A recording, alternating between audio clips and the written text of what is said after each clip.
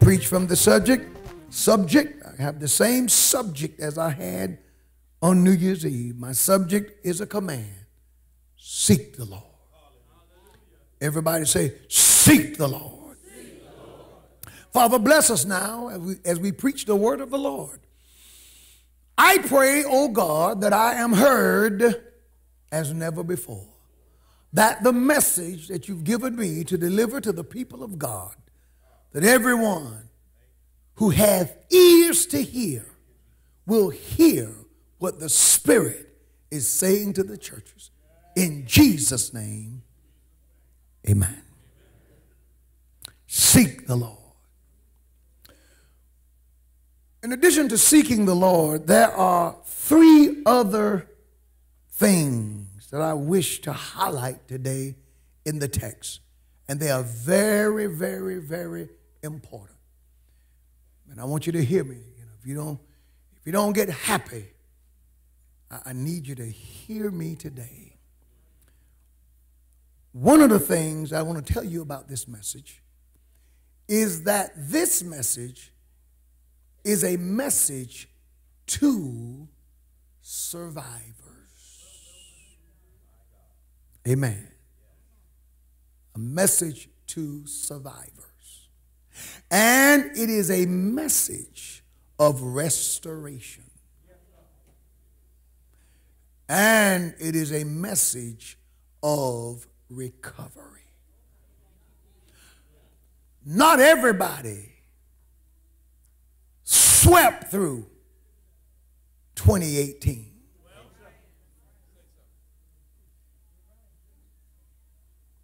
Not everybody in 2018 got a new house or got a new job or had their fondest dreams realized. For some, 2018 was a nightmare. For some, 2018 was your 70 years. But you survived 2018. You survived. The survivors are those who continue to live after or in spite of.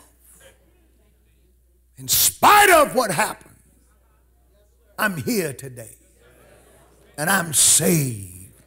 And I pressed into the kingdom, and some difficult things happened to me.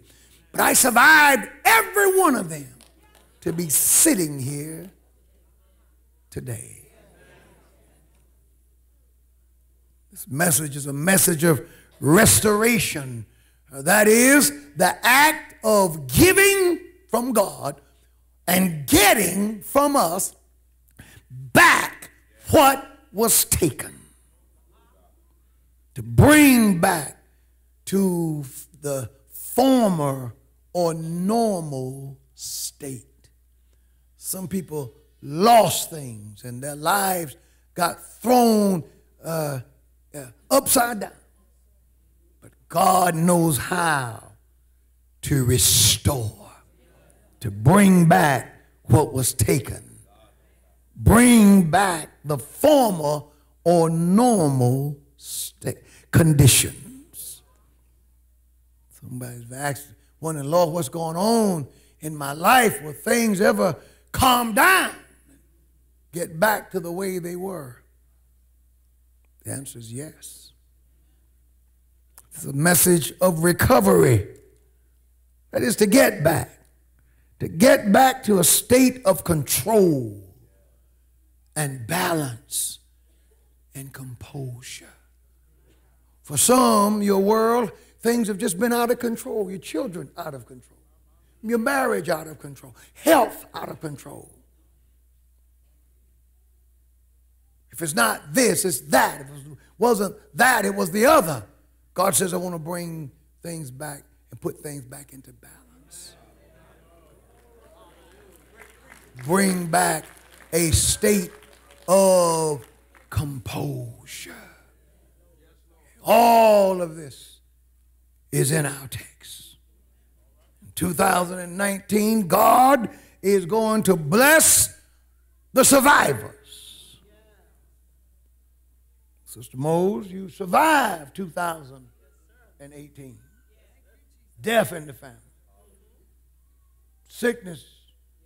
Dire diagnosis. In family and having to deal with things in yourself. But God.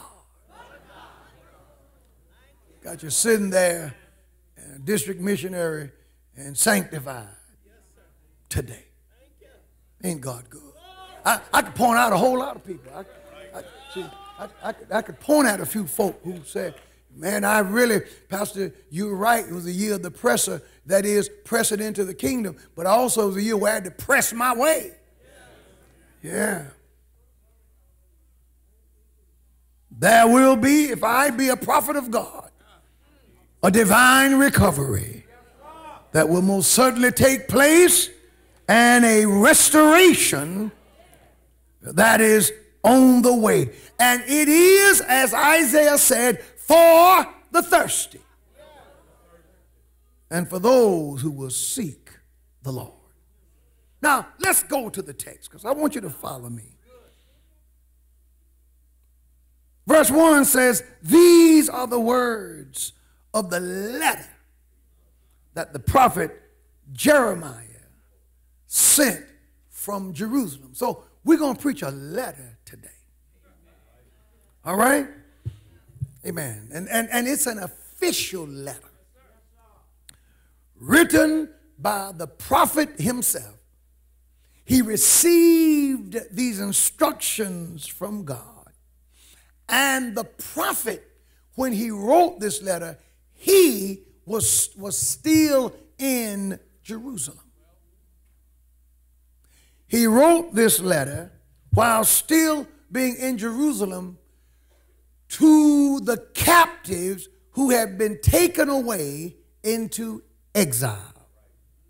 And yet, even though they had been departed into Babylon, the prophet rightly felt that he had the God-given responsibility to write to them. Isn't it wonderful that even in the midst of your trouble, God will still send you a word? Amen. So they were taken captive, but they needed to hear something from the Lord. And this letter, according to the first verse, was written to the elders, and to the priests and the prophets of those whom King Nebuchadnezzar had taken captive. Elders there deal with the aged, but elders are also persons of dignity, persons of rank, the powerful and the influential, people of privilege.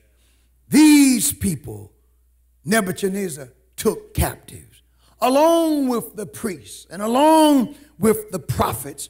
All of them, they were a part of this second deportation. Follow me now. This letter was written to the survivors of this deportation.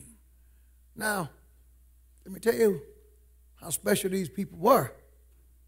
The distance, the approximate distance from Jerusalem to Babylon, unless you found a shortcut, was over 1,600 miles. These people were uprooted from their homeland. There was no train. There were no planes. They had to walk from Jerusalem to Babylonia. See, by now, to explain something, by now the Babylonians had already conquered the Assyrians. the superpower of the world at this time was Babylon. The Assyrians had conquered the northern kingdom and taken them captive. Well, the Babylonians had conquered the Assyrians, and now we see them conquering the southern kingdom, which is called Judah. He captures these people and have them to walk from Jerusalem to Babylon. Can you imagine the complaints of the privileged, of the rich, of the powerful? So when you're in captivity, everybody's the same. Praise the Lord. And they're all walking. And many died on the way. Not all of the elderly was strong enough to make the trip. Not all of the young was strong enough to make the trip. Many graves and dead bodies strode the road from Judah, the southern kingdom, to Babylon. But this letter was to those who survived. The number of the exiles was around 8,000. If you look at 2 Kings chapter 24 and verse 16 says, and all the men of might, look at who he captured. The men of might, even 7,000, and craftsmen and smiths 1,000. And look at this, all that were strong and apt for war, even them the king of Babylon brought captive to Babylon. What was the strategy? We're not going to leave anybody in Judah who could possibly organize themselves and put together a militia to fight against us. So we're going to take everybody who could make instruments, everybody who could fight, everyone who could organize the people, anybody who could get folk together to put up a fight against us, we're taking them now before they even form an army. We're going to take them. What a strategy. We're going to take them to Babylon. So they were taken, and these people survived the trip. And according to verse 2, this letter was written to the exiles after a great fall had taken place. This letter wasn't written to them in their glory. This letter was written to them when they were actually quite demoralized and embarrassed. Jeconiah, the king, who was also called Jehoiakim and also called by Jeremiah Coniah, he and his mother, the queen mother, Nehushta, had been taken captive. Let me lay this foundation. 2 Kings chapter 24, verse 8. And I have to remember while I'm preaching that the whole congregation is not the 8 a.m. class. We 8 o'clockers love this kind of detail. Rest of the people say, get on with it, preacher. But in verse 8 of 2 Kings chapter 24, Jehoiachin was 18 years old when he began to reign. And he reigned in Jerusalem, look at this, 3 months. And his mother was Nehushta, the daughter of Elnathan of Jerusalem. Look at this. He didn't reign but 3 months, and the writer summed up his reign. Just 3 months, you saw which way he was going. It says, and he did that which was evil in the sight of the Lord, according to all that his father had done. He walked in the sins of Jehoiakim. He should have learned because, and I'll get to it, Nebuchadnezzar had already attacked his father, made inroads, and departed some of the people. That was what Daniel covered. When Shadrach, Meshach, and Abednego was taken, they were a part of the first captives in the deportation, and that happened in the 3rd year of the reign of Jehoiakim. Now Jehoiakim's son is king, and you would think he would have learned from the wickedness of his father and repented and got right. No, he doubled down in the wickedness.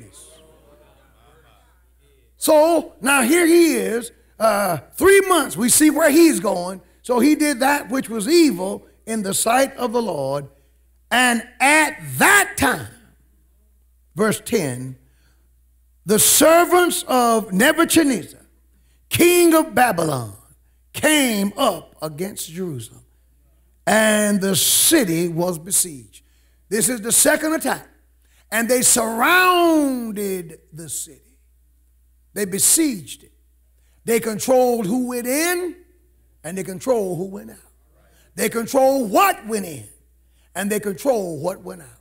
And the city was already beleaguered, and the morale of the people were already down because they had a wicked leader. And the spiritual temperament of the people was already in bad shape.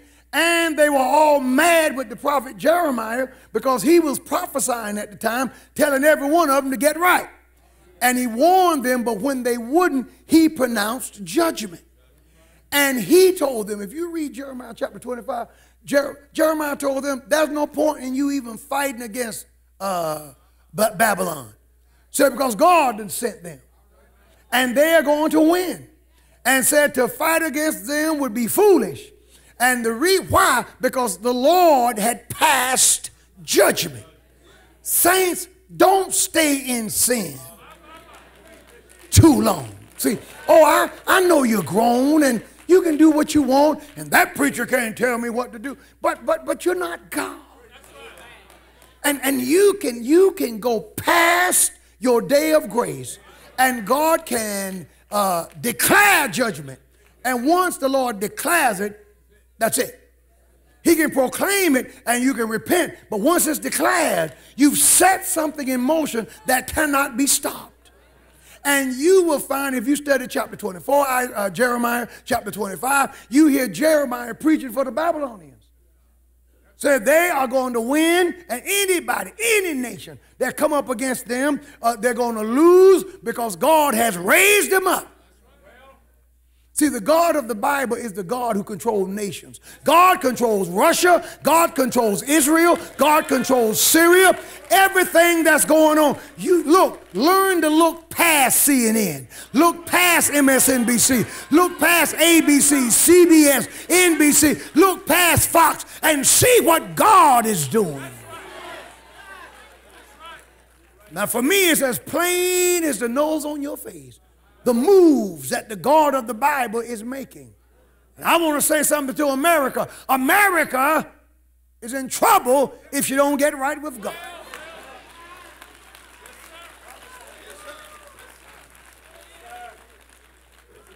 We changed the definition of marriage. We're in trouble. We decked the White House out in homosexual colors. We're in trouble. We've had record abortions and the babies being slaughtered. Thank God for the Happy Warriors. They saved 2 babies yesterday. To God be the glory. We see Christianity defaced and demeaned, and we see the religion of false gods honored in this country today. We better pay attention. Black folk, stop letting these little fads that come up make you question Christianity. What's wrong with you? Stop making, well, what color was Jesus? And well, what about the name Jesus and all? Let me tell you something. The Lord brought us out and raised us up. Now look at the descendants of slaves and look how good we're doing. And instead of us getting right with God, as soon as our young folk go to school and hear something remotely different, here they come back home looking at the parents funny, questioning what they've been taught all their lives. You better watch that. Because all these little fads, they come and go. They come and go. But the word of the Lord abideth forever. God has the last say. He's bigger than just what's going on in your life and my life. The God we serve controls nations. Yes. Told them, you're going down. So Nebuchadnezzar, he surrounded. Are you following me? He surrounded Jerusalem. And then after he besieged the city, a little time passed between verse 10 and verse 11. Time passed. And then guess what happened? In verse 11, the king showed up himself. Good God Almighty. Out steps the mighty king of Babylon himself. He shows up after he has gotten the word that we have sufficiently starved them. The fight is gone from them. Their king is ready to surrender. But they never got right. They never listened to Jeremiah. But we've broken their spirits. Sister walking in right there. Darling, it's good to see you. How you feeling? Praise the Lord. God bless you and heaven smile upon you. She got ill during the New Year's Eve service, but she was in church. I'm proud of you, sister. God bless your heart. So now look at this. Look at this. So the king shows up and his servants. And look what happened. Judah knew what they were communicating with emissaries. And look at what happened. And Jehoiachin, which is Jeconiah, which is the king of our text in Isaiah, in Jeremiah 29, he shows up. And the king of Judah went out to Babylon, went out to the king of Babylon. He and his mother and his servants, his entire administration, all of his top brass, and his princes and his officers. And look at what they did. They went out there and they surrendered. And the king of Babylon took him in the 8th year of Nebuchadnezzar's reign. That last phrase is not referencing the 8th year of Jehoiachin's reign, because he'd only reigned 3 months. But in the 8th year of Nebuchadnezzar, he walks out, and the king of Israel he surrenders. He's a far cry from David. The fight was gone. Judgment was passed. Now let's give him credit. That was the wisest move he could have made, because his predecessor, Zedekiah, somebody talked him in to trying to fight against the king of Babylon, and he ended up getting the whole city burned up. Matter of fact, one writer said they talked Zedekiah into making a move that was foolish, because the prophet Jeremiah had already said, you can't fight this one. You got in this shape because of your sin. Why not come out of sin before you get messed up? Why not get right while there is time? Some of us just stay on that horse, just stay on it. Well, I ain't ready yet. I'm not ready yet. Then God gives you a thumbs down. Then here you come running to the Lord, but you get upset because things that you set in motion, they still continue to happen. And where is the Lord? Why don't the Lord fix this? I'll tell you where the Lord is. The Lord is where he was when he told you to repent when there was time. That's where the Lord is. See, I'm teaching you how God works. Somebody today is going to hear the altar open, and we're going to give you a chance to get saved, and you're going to walk away without getting saved. That's your right. But if you walk into judgment, don't blame the church. Hopefully someone will give their hearts to the Lord. He went out and he surrendered. He surrendered. This was 597 BC. He surrendered. And look at what the king did. Verse 13 says, and he carried out thence all the treasures of the house of the Lord and the treasures of the king's house, and cut in pieces all the vessels of gold which Solomon the king had made in the temple of the Lord. Now, can you imagine this? You've read about Solomon's temple and how glorious it was. Well, by this second surrender, this second deportation, see, most of the valuable stuff had been taken in verse 1 through 1 and down of this same chapter. For that was the first attack, and that's what Daniel tells us, how he took all of the people who had the potential to serve in the king's court in Daniel chapter 1. And he went into the temple of God and took all of the vessels that were in the temple of God and took them out, and he took them to Shinar, the land of his God. Well, in biblical times, when you would take the gold from one God, one religion, and take it into your house of worship, it symbolized your God conquering their God. So Nebuchadnezzar had already begun to conquer in the eyes of the people the God of Israel, when actually the God of Israel was behind all of this because he had passed judgment on his people. But the gold had already been taken. So now, this time, the king goes in, and the gold that's on the walls, the gold that's in the woodwork, the gold that's the remaining gold, they carve it out, and they take it. And they capture all these people. And they take all of these people. Look at verse 15. It says, and carried away Jehoiakim to Babylon, and the king's mother, and the king's wives, and his officers, and the mighty of the land. Those carried he into captivity from Jerusalem. But even though, are you following me? They were carried into captivity. Jeremiah said, I still need to write. I still need to try to tell them that God has not forgotten about them. Would you look at that person next to you and tell them, neighbor, the God of the Bible has not forgotten about you. So, praise the Lord.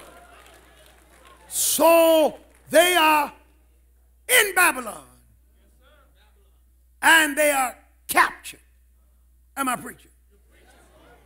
Jeremiah finds out that King Zedekiah, who was put in place by the king of Babylon, and his name was Zedekiah when he put him in place.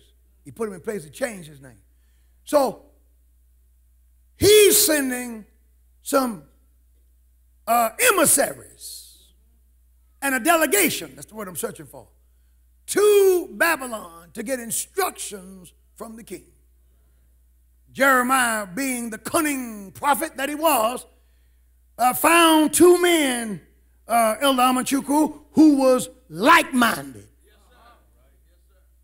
Elisha and Gemariah.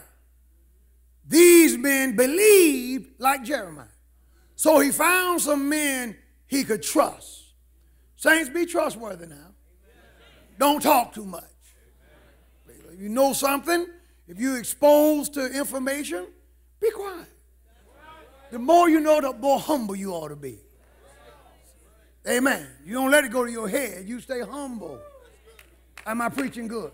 So he finds two men that he can trust with this letter.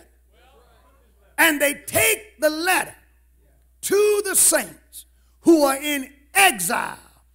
And while in exile, it gets worse for them. Number one, they're in a new land that they're not familiar with.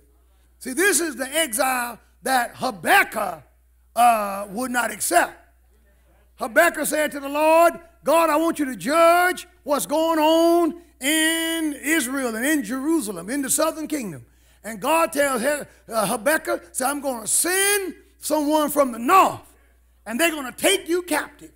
And Habakkuk said, oh no, you can't do that because these people are too wicked. And Habakkuk said, now I'm going to set me upon my watch.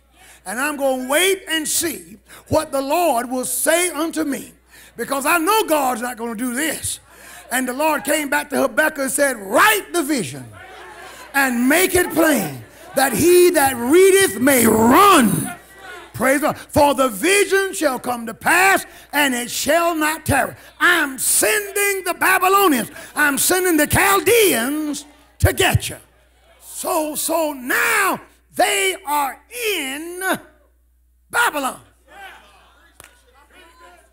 While in Babylon, the citizens of Babylon made fun of them.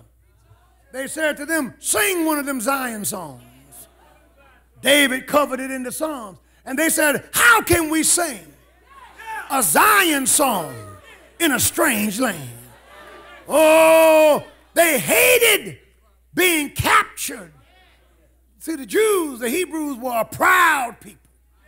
They loved Jerusalem, taken from the land that Abraham had promised them, ripped from the land that Moses led them to, taken from the land of David, and soon thereafter the mighty temple of Solomon would be burned to a crisp, and all of the mansions and the big houses and all of the niceties of the southern kingdom would all go up in smoke.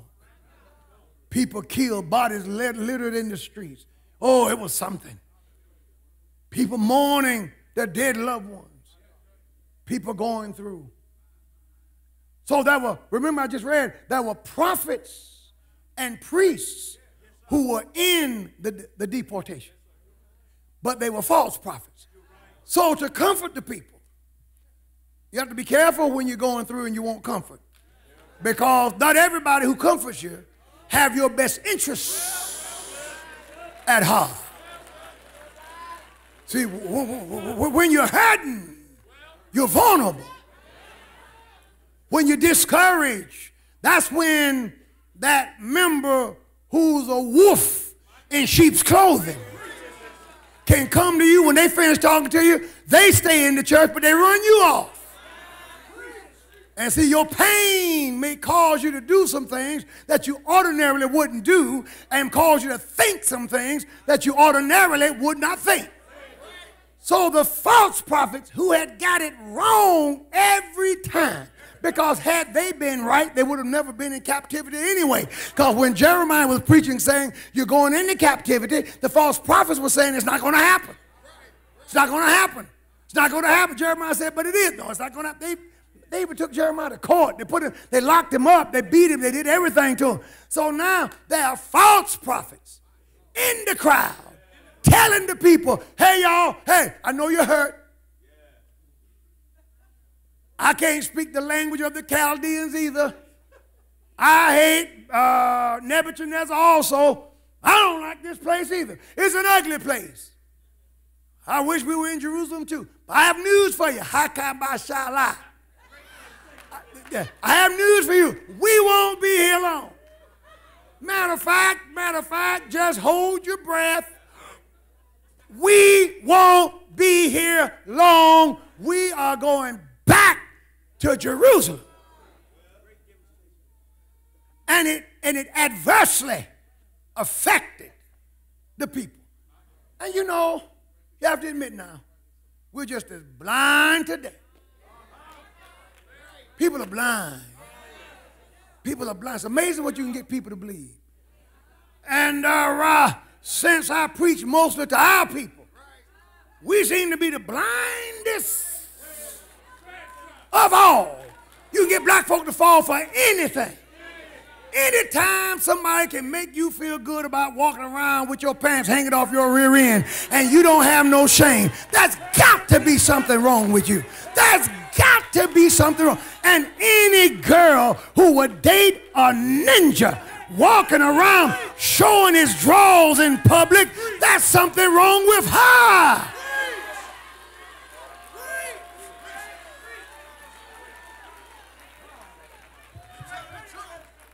us and every other. Have you noticed the program that's geared to us?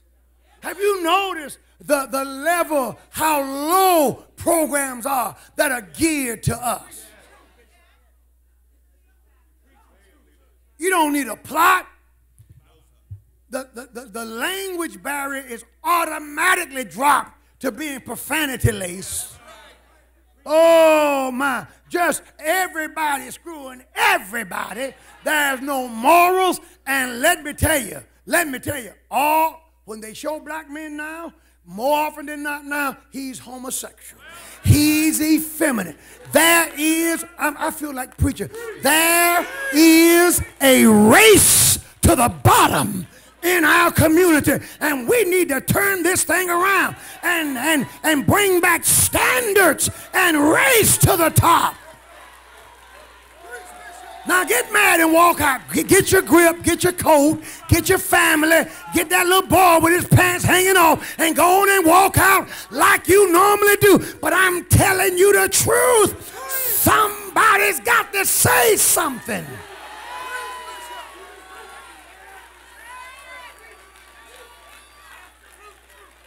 Making our men sisters, our girls lesbians, our marriages are failing, and we've lowered the bar so, we've lowered it so, and we're not, let me tell you something, we're so low that a major political issue is voter ID.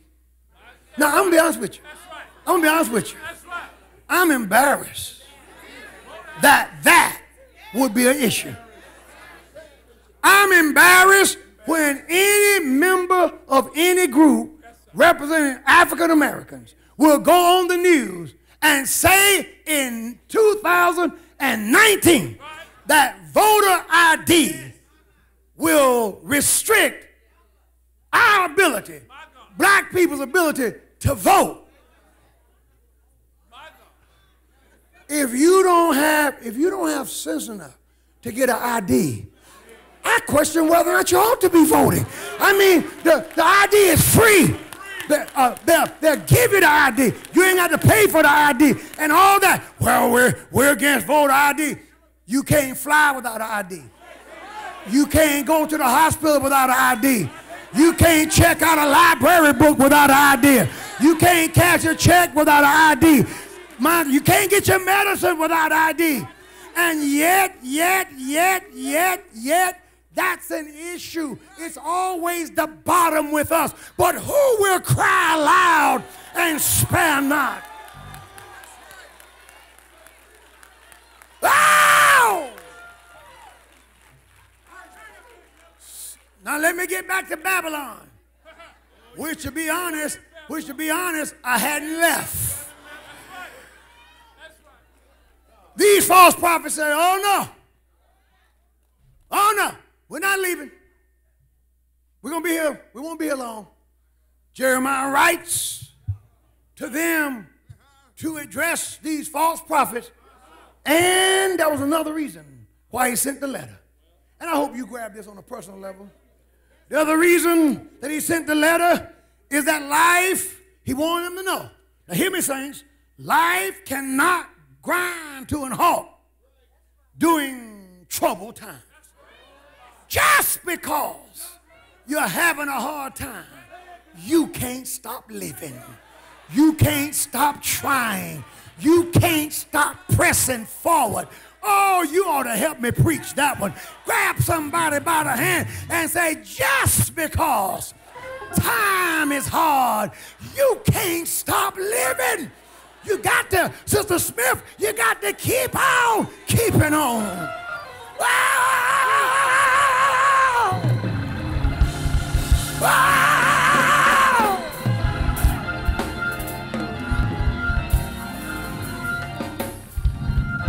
Got to keep on fighting.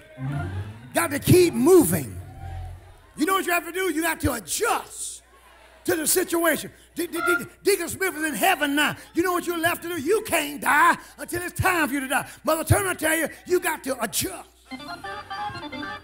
It's a new situation, but you got to adjust to it. Van, when your mama died, you had to adjust. In life, you have to adjust. You can't stop. You can't quit. You got to keep on keeping on. Woo! Somebody throw your hands up and ask the Lord for power to adjust.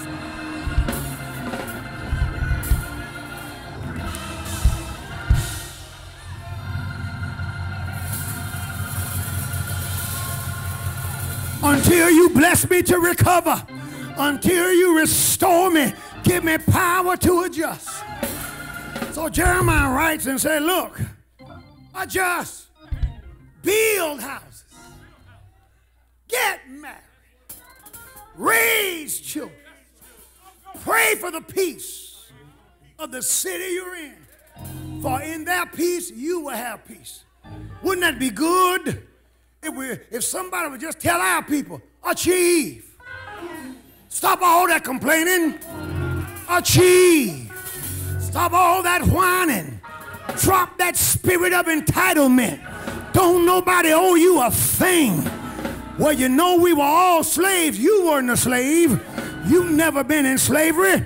And most of you young folk, ever since you've been in this world, you've had opportunities after opportunities after opportunities after opportunities. I can't help it because you chose drugs. You chose to go south.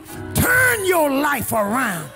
Turn your life around. You can't blame somebody else because you decided you wanted fornication more than you wanted an A, that you wanted sex more than you wanted to achieve, that you wanted to be popular more than you wanted to be smart. You can't blame the world for that. He said build, multiply, grow. Said because, now you got to adjust. He said because now you're not going to leave here. I'm almost done. Until the 70 years is up. Somebody said, what's the significance of 70 years? According to Psalm 90 and 10, 70 years represents a lifetime. Oh, Lord. God promised us 70 and said if by reason of strength we get 80 years, it's going to be full of troubles and tough labor. Oh, Lord. So he said, you got to deal with this until the time is right. He said, you're going to be there 70 years. But in verse 10, he said, thus saith the Lord, that after 70 years be accomplished at Babylon, I'm going to visit you. I'm going to visit you. God spoke to me this morning, and he said, tell somebody that 2018 was their 70 years. Oh, Lord. But here we are in 2019, and God's getting ready to visit and to turn things around. I wonder who have a spirit of expectation. Oh, I wonder who, oh, Lord, who is thirsty for a move of God. Thank you, Jesus. He said, I will visit you and perform my good word. Somebody shout, good word. My good word toward you in causing you to return to this place. Other words, after 70 years, I'm bringing you back to Jerusalem. I told you God has a word of restoration and a word of recovery. He knows how to put you back to where you were. He knows how to make you feel whole again. He knows how to turn things, oh Lord. He knows how, but you got to serve him and walk upright. Hallelujah. And then he reminds them that he hadn't changed his mind. Somebody shout, neighbor. I normally don't have you preaching to your neighbor, but I got to have you today because you need to help me. God told me to tell your neighbor that he has not changed his mind toward you. Oh, the Lord and changed his mind. Ah, yeah. Ah, yeah. Oh, Lord. What do you mean, preacher? What do you mean when you say God hadn't changed his mind? He said in verse 11, for I know the thoughts that I think toward you. I know what I've been thinking all the time. They're thoughts of good and not of evil. I hadn't changed my mind, even though it may look like it, even though you may have been through, even though it may have been hard.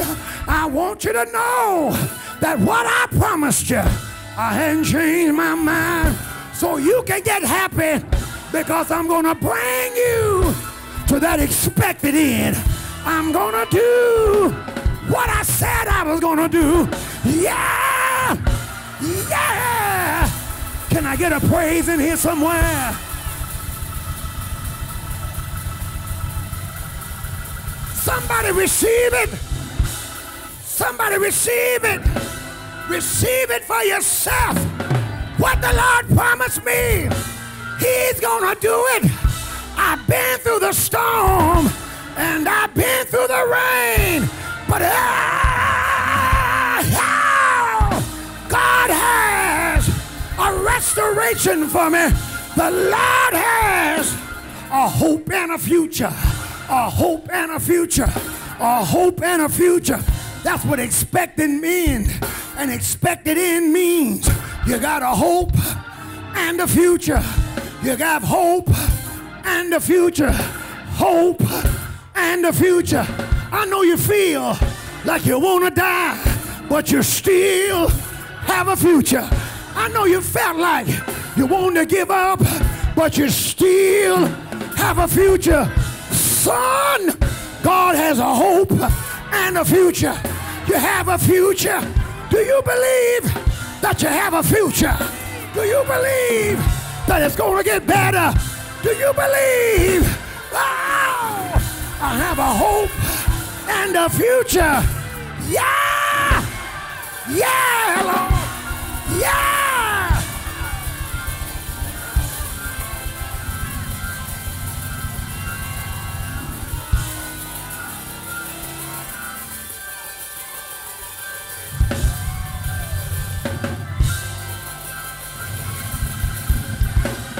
Just high five a few folk and tell them it's going to happen.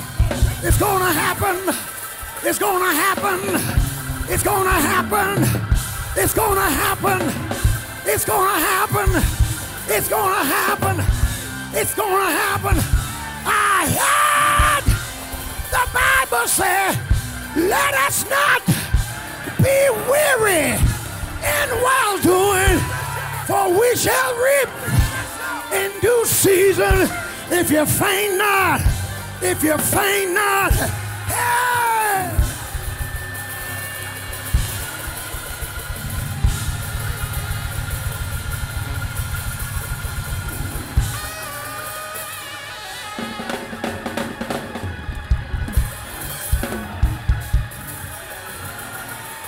Woo! Look at that lady getting her praise on. Run! Run for your blessing! Run! Praise the Lord!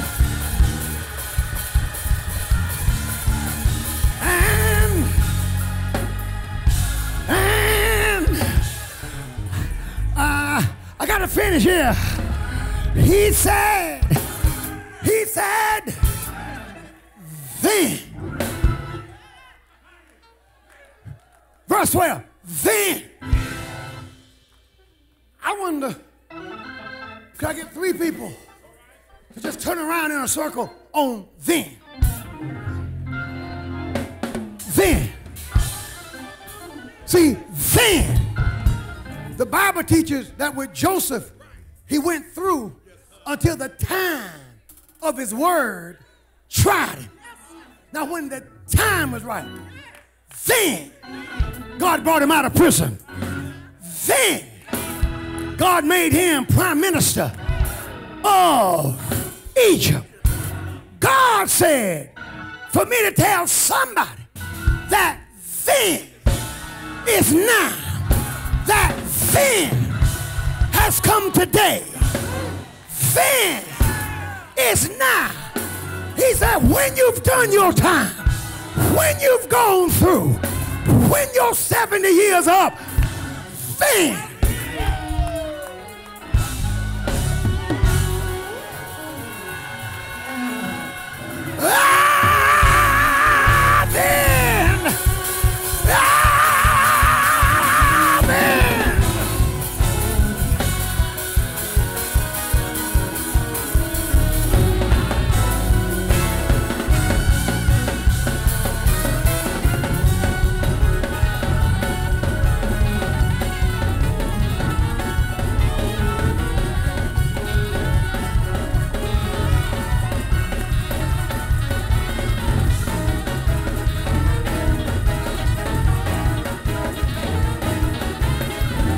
Hallelujah. Lift your hands and tell God thank you. Tell God thank you. He said, now, don't spend your time listening to the false prophets because they're going to give you fake expectations. But once you've gone through, and I've decided that the time you've suffered enough, then you can call me. Then you can pray. And you can go and pray. And that's when I'll hearken. And I'll get you out. That's when I'll change things for. And you shall seek me.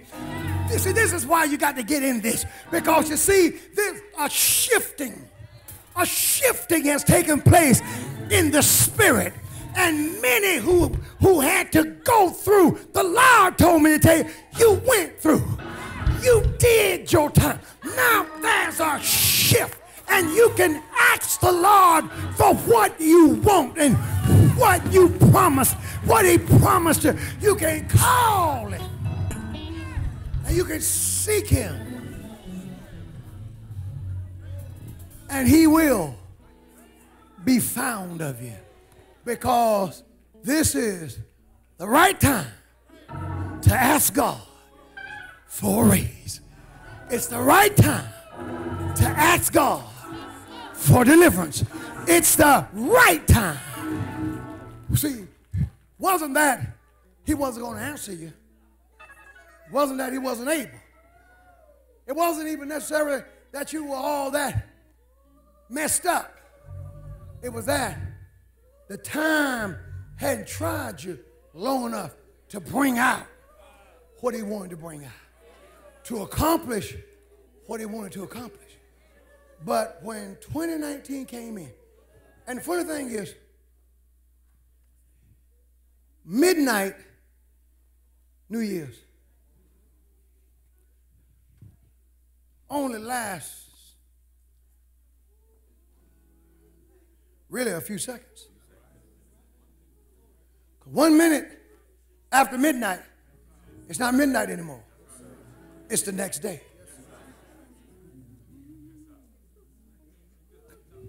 One minute after midnight. For somebody, your 70 years was up. And when you hear the church throw out a time for prayer, throw out a time to seek the Lord, throw out a time for communion and foot washing, whatever we call for, that's the time for you to grab it. Because this is the time. And see, Thursday, I'm going to teach and show you crazy, just mind-boggling things that God will do according to the scriptures once you've served your time. See, once you serve your time, it gets crazy. It gets crazy what God begins to do to bring you where he wants you to be. And it is unstoppable. Glory to God. Glory to God. Don't even try, don't you even try to figure out how God is going to get you from where you are to where he promised you. Because I'm telling you, you'll never figure it out, because he's not going to do it the way you're figuring it. He's going to do it in a way where you will know that it wasn't nobody but the Lord.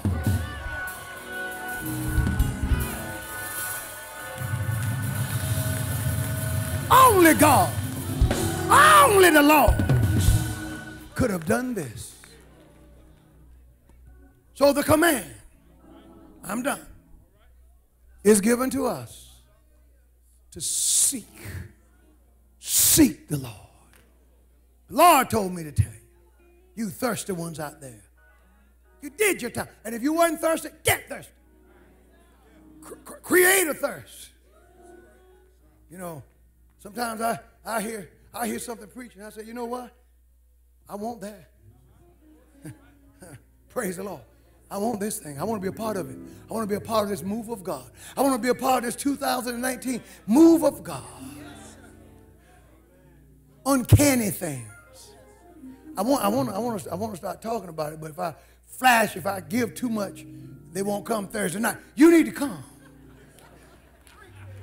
Say, well, I'm going to Facebook in. That's fine if you're in Hawaii.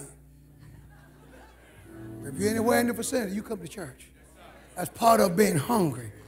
Hunger causes you to go beyond what's comfortable. I told you the Lord wants people to radically change what they plan to do to get into his presence. All who will say, the Lord has spoken to me today. That word was for me. I accept that letter. Thank you, Jeremiah, for writing it. Isn't it wonderful that he was concerned about them people and let them know even though you were down, God hadn't forgotten you. Not only has he not forgotten you, he has not changed his mind. Don't you ever make fun of or laugh at a saint who you hear tell of going through. Don't do that. Don't do that. Don't point at them and say, see, God's getting them. No. You know what the Lord is doing. Because in God, it's not over until it's over. And he knows how to turn things around. Can I get a witness? Oh, Lord. The Bible says there's hope for a tree, that if it is hewed down, it will sprout again. I'm so glad that God knows how to raise you up. Oh, Lord. If I'm talking to you, look at that. Before I even made the altar call, preacher, I want this.